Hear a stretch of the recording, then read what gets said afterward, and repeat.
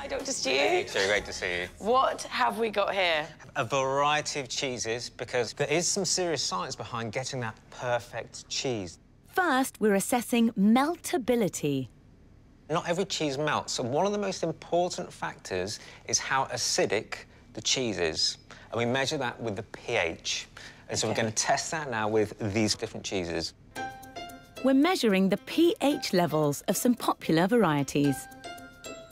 We'll start at this end with blue cheese. We've got Stilton. One of my favourites. Stinky cheese. The stinkier, the better. In we go. A low number is very acid, a higher number is more alkaline. What we're looking for is a pH of between 5 and 5.9.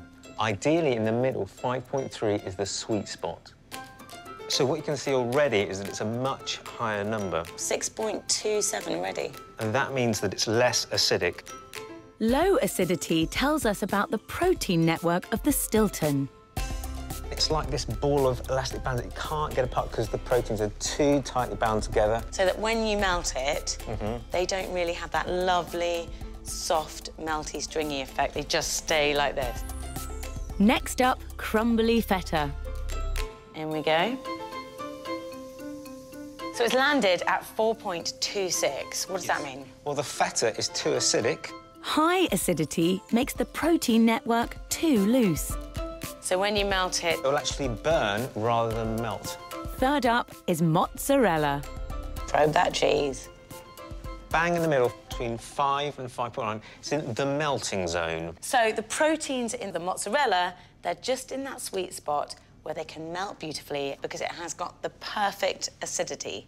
Yes, but there's another reason that makes mozzarella so good for pizza, and that is the stringiness. Yes. And it's the way in which it's made.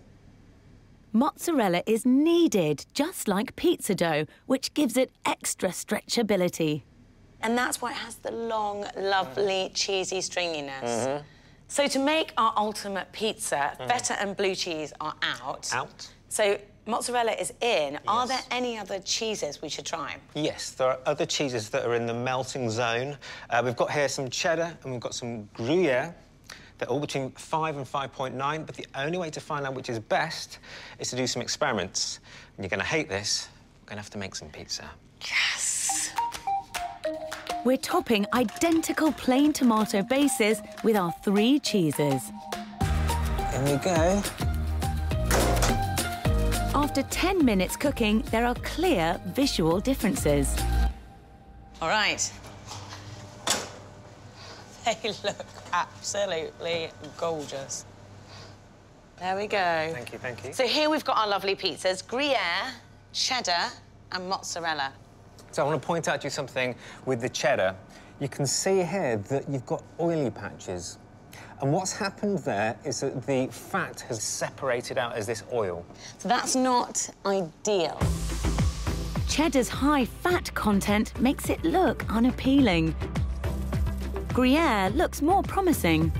If we look here at the gruyere, you can see there's blistering if you look around the edges.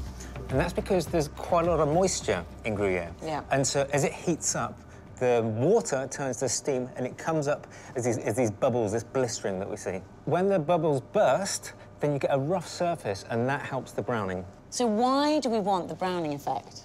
That's where all the flavour is. That's where the magical reaction is happening.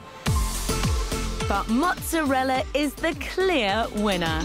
If we go to the mozzarella, this has even more moisture in it, and so you've got more of this bubbling effect. So the mozzarella is good because it browns faster without separating into oily pools. You've got it. Mozzarella is the winner. It's got my vote. Science confirms tradition. Great meltability and beautiful browning make mozzarella the perfect pizza cheese.